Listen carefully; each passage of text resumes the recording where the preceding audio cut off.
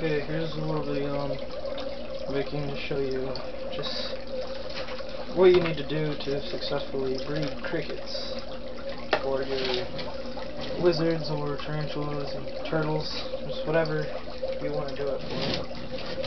First thing you're going to need is just go to your pet store, buy 2 dozen crickets, ask them for the biggest ones they have, and they'll probably already be pregnant when you get them, so bring them home. You can pick up these little shoebox tubs. They're like 8 quarts. I got them for $1 at the pet, or not the pet store, the dollar store. $1. I got like 5 of them, but you only need, well, really you need 3, but I have this little critter keeper that I keep the adults in, just for easy access. But you're gonna bring the crickets home.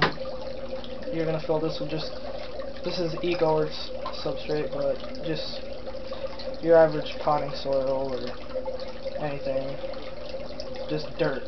You're gonna fill it with there.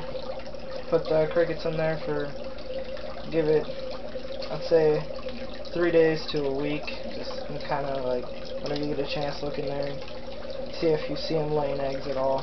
And after about, let's say, a week, you take the adult crickets out, put them in the other tub or container that you have for them. Just, you're gonna wanna have a spray bottle. I just got this for $1.50 at the dollar store. Just a little spray bottle I just sprayed them, but you're gonna spray the soil once a day or whenever it's dry. And don't let it get dry, because the eggs will dry up and they won't hatch. But really, some people say you need to heat them. I don't heat them because it's really warm in this room, but it's your choice, really. And you just wait for them to hatch. Once they get a little bit bigger, you could put them in a separate tub to let them grow, and then you could put the adults back in here to lay more eggs until you get to the amount of eggs that you want. And basically just I use toilet paper rolls and just egg cartons from when you run out of eggs, just save one of the cartons is all you need, and that'll be enough. And a couple toilet paper rolls. They like toilet paper rolls. And if you keep turtles and stuff, and turtles or fish, you could throw fish flakes and hatchling turtle pellets in there, or just crush up big turtle pellets, because they're really high in protein, and you can gut load the crickets. And gut loading is where you give them a lot of protein and food and stuff, so that whatever you feed them to gets the protein that is inside of them.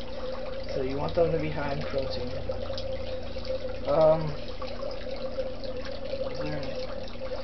Yeah, just you spray the adult's cage, or you can use water crystals.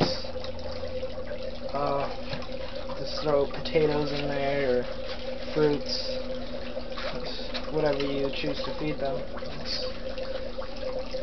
And they're going to be really, really small when they hatch, so you just open it like every day or so and look in there for little tiny